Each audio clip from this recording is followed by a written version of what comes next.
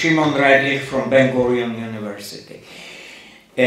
I'm speaking now both as a survivor and as a historian.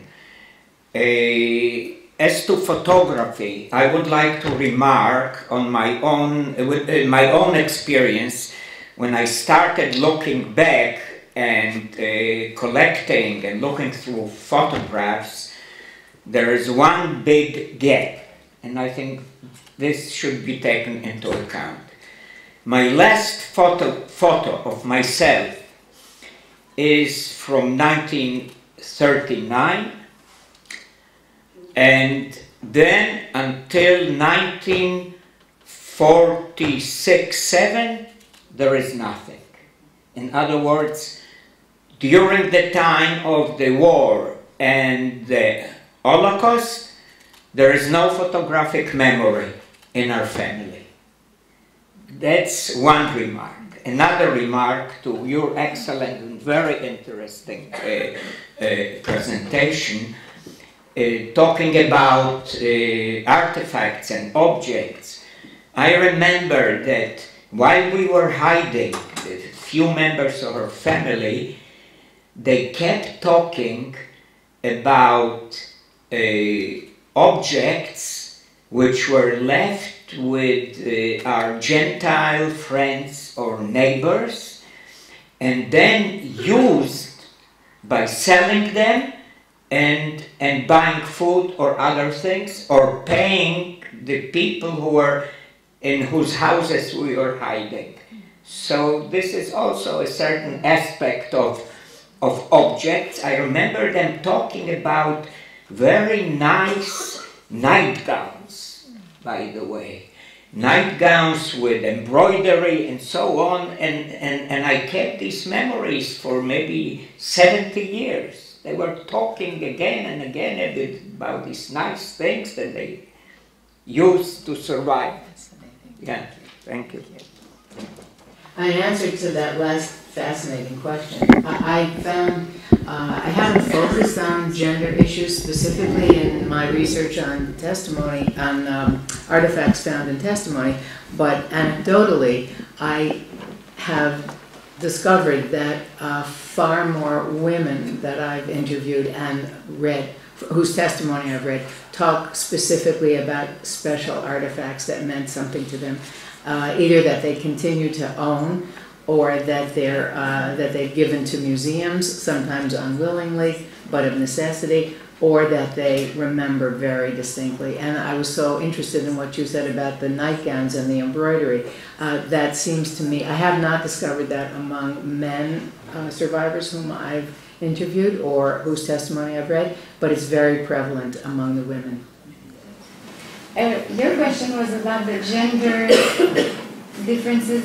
Well, there is a gender aspect which I didn't really reflect on for the photographs.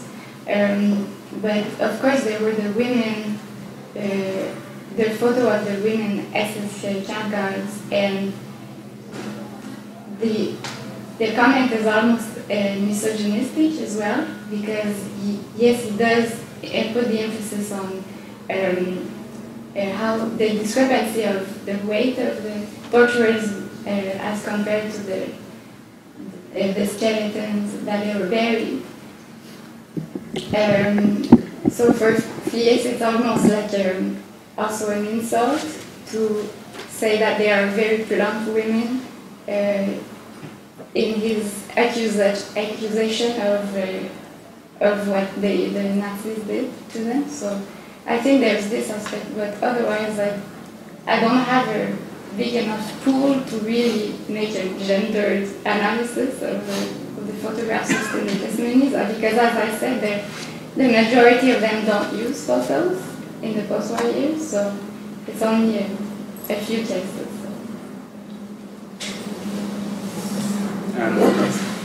Yeah, mentioned briefly the way how the perpetrators presented themselves, and that it's a very manly, soldier-like image to create, and the conceptualization of the SS as a very masculine organization is a part of my analysis as well. And on the other hand, I use gender categories also in the way how I analyze what is being depicted, so to say, especially female prisoners at the Ravensbrück concentration camp, if there is a difference to concentration camps from men. In general, there were of course more concentration camps only for men, sometimes with sub-camps for women, but Ravensbrück is a very outstanding example, so I integrate this in my study as well. Concerning the 4 photos from the Sonderkommando in Auschwitz-Birkenau, I'm integrating them in my study also, as well as photos that were taken by prisoners at Ravensbrück, but these are very, very rare cases, so there will also be a special chapter in the whole thesis. But they kind of highlight also the importance of like the lack of visual sources by victims, and also that although it was extremely risky and dangerous for prisoners, there were a few cases where people tried to photograph in the camps, and some were caught while doing so actually. So they are very prominently integrated. I personally met a survivor from the Sonderkommando in Birkenau, and he told me how he thought that these pictures were taken, and that was a very inspirational meeting because he kind of contextualized them for me. Unfortunately, I didn't record it, but I will also refer to that in my study. After these very interesting discussion of photographs, I thought you might want to hear a funny story about photographs. After the war, Japan, unlike Germany, was not divided into occupation zones, and Tokyo, unlike Vienna and Berlin, was not divided into sectors. But because there was a very substantial part of the main island of Honshu where there was a British occupation force, the leaders early on decided that the Brits had to have some symbolic representation in Tokyo. In Tokyo, there is the area where the Imperial Palace is, with park area and a couple of buildings. And in the brick walls that surround it are about 4 or 5 entrances with guardhouses. And the decision made by some genius at the top was that the British representation in Tokyo would be to provide the guards at one of these entrances. No Japanese or American had the slightest interest in breaking into the imperial grounds. You will have no trouble understanding that. The job, therefore, of the British guards in their proper special guard uniforms was to look good for the American soldiers who were constantly there to take their pictures.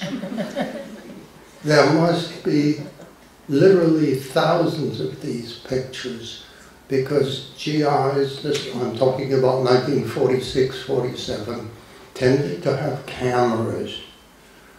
And by the time I'm talking about the number of American soldiers who had seen dressed up British soldiers, just was 0. So they all stood there, and as I said, the main task of these British soldiers was to look good for the American soldiers who were taking their pictures day in and day out. Great.